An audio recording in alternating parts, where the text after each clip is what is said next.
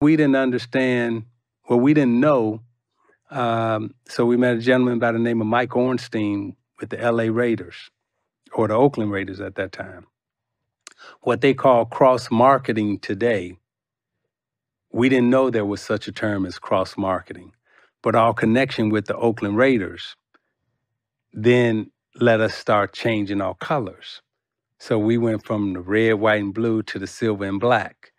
And then we had a second jersey. We had a second uniform, and the NBA really didn't own any of that. So when we walked off the stage and the Bulls walked on the stage, that's when y'all got the shooting jerseys. That's when they started changing the different color uniforms and everything else. But the Pistons started all that.